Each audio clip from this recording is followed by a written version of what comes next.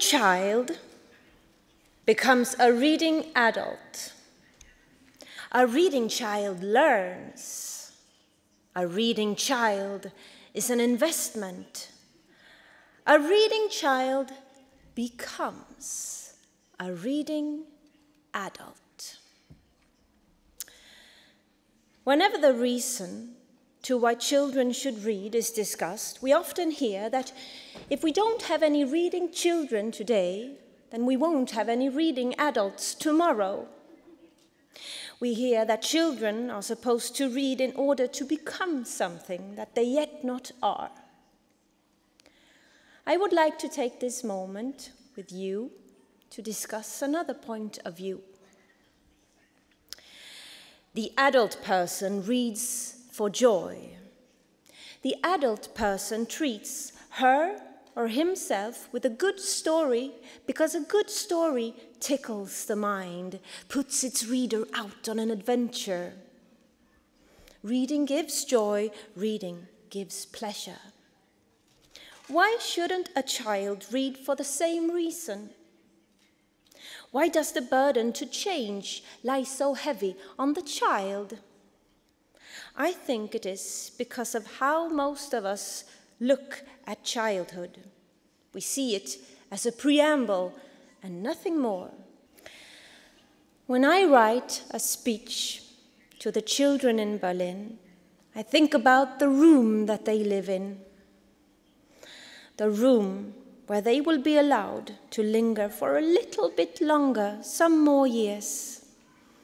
The room where I once lived too, a long time ago, when I was a child. That room has a blue wallpaper with angels on it. It has a doll house with a red roof and a broken chimney. It has a painting over the bed of a small girl, a princess, sitting on her knees by a lake, looking at her reflection in the black water. But this room does not end there. Its walls can fall, and worlds will reveal themselves. I can be anyone, anywhere. I can carry a crown on my head, a sword in my hand. Some children, perhaps even some of you, might say about childhood, "Oh, I long for the day when I am no longer a child, when I can make all the decisions, when I can do whatever I want. Being a child is boring." For me, childhood was a time of strength. I was strong.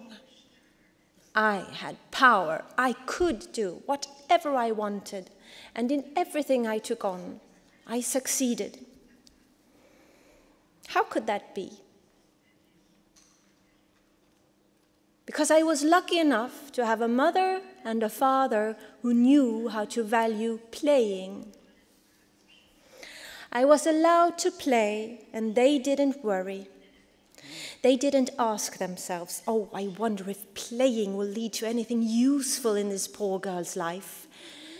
They didn't drag me out of my adventures and tug the sword out of my hand and said, "Listen, trust us. If you want to make it in life, you need to skip the nonsense and learn how to do things for real." My latest book, released in Sweden, is called The Fine Sword. It tells the story about a boy named Sasha. His mother is dying, and when she does, when death comes with his big ship to get her, Sasha will simply not accept it. He wants to outsmart death and take his mother back. So he steals his neighbor's rowing boat and goes after them. And on his long journey through the kingdom of death, Sasha learns a great deal about death, but he learns even more about life. Mr. Death is not a very pleasant person. He is self-loving, a superstar and almighty, but he is also well experienced. He has seen everything there is to see of human nature. He knows us. And he has a nice garden with apple trees and raspberry bushes. Sasha likes to play there with the friends that he has made on his journey. They fight with sticks that they found on the ground, and they make believe that the sticks are swords. Death likes to look at them when they play. Why? Well,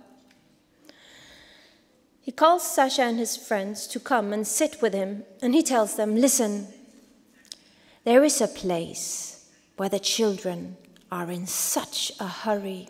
To do what? They ask. To stop being children. And that place is the one that you come from, Sasha. And by this, of course, he means our world, the world of humans. He continues, it isn't really their fault, no. Most of the time, it's the parents that help them to hurry. The parents, you see, it's them that ask the children, what are you going to be? Get ready, they say. Soon, very soon, adulthood will come, and how will a make-believe sword help you then? If you are a princess, take up a real sword. If you are small and incompetent, at least learn how to do the dishes. If you are a boy, look at your father. Be like your father to prepare. The time when children are children is very short. It's a matter of an instant, really, and still they need to hurry through it.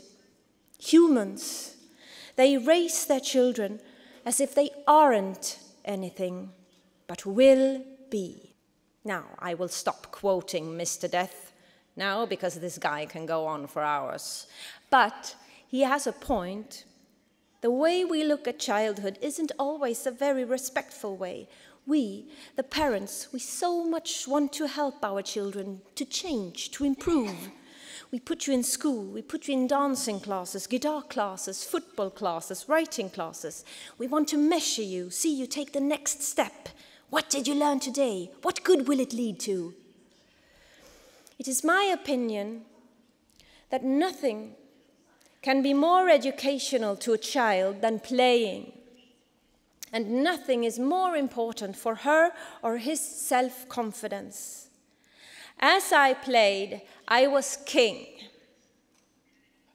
I set the rules, I made the plans, and everything went my way. When playing was at its end and I left as a winner. Playing also taught me empathy, because I took the skin of so many different beings, not only the skin of a king, no, I took the skin of a slave, the skin of a beggar, an orphan child. I took the skin of a murderer, and I learned perspective. Most of us see adulthood as the time in life when we are ready. Okay, so I am an adult now, and this is how I became. This is my ready me. And then in a few years comes old age, and that's when I'll start to break down and eventually will become ruined. But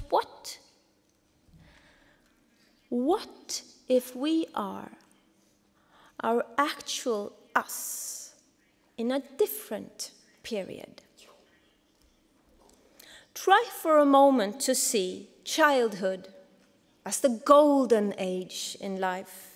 Imagine that the time when we are children is the time when we are most complete, most perfected. Imagine that childhood is the flower and not the seed. And everything that comes after is just time that breaks us down, ruins what was once perfect. If we try to think a bit like this, then we will learn how to better value playing. Value it just as much as my parents did. And we will learn that children shall not read in order to become something. Now, don't get me wrong. I'm sure your future adult lives have all the possibilities to become golden as well. You have to realize you are listening to a person who is hopelessly stuck in her own childhood. Sometimes I even say to myself, being adult is boring. Oh, I long for the day when I am a child again. And then I think about it for a few seconds and I have to tell myself, who am I trying to fool? That day will never come. It passed. My room with a blue wallpaper with angels on it is gone. So what do I do in order to cling on to childhood? Well, I write to you, from me, from the child that I was. I stretch out a hand and I try to reach the doors that lead into your rooms so I can open them just a little bit and have a glimpse. Because I envy you.